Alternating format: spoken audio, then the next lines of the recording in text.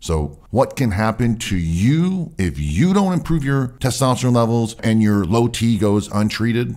Let's talk about the physical problems. Obviously, low testosterone is linked to muscle and strength loss. You also will gain weight, especially fat around the belly, ugly, unhealthy belly fat, the visceral fat. Most people don't know you get weaker bones, which can lead to bone loss, osteoporosis, fractures, and so forth, especially as you get older. Of course, you already know low testosterone is linked to poor sexual function, performance, and impotence. Low testosterone also causes a decrease in penis size, both length and girth. Most people also don't know low testosterone can cause you to feel tired and fatigued and just basically have low stamina. Low testosterone and hormonal balances also cause higher cholesterol levels, high blood pressure, and blood sugar levels. Also, poor sleep, especially the quality of sleep, which is so important at any age, especially as we get older. Ironically, also linked to hair loss and balding, and of course, prostate growth, which is a myth. Most people think high testosterone is, but no, it's low testosterone. I put all the best videos and links to various solutions, topics below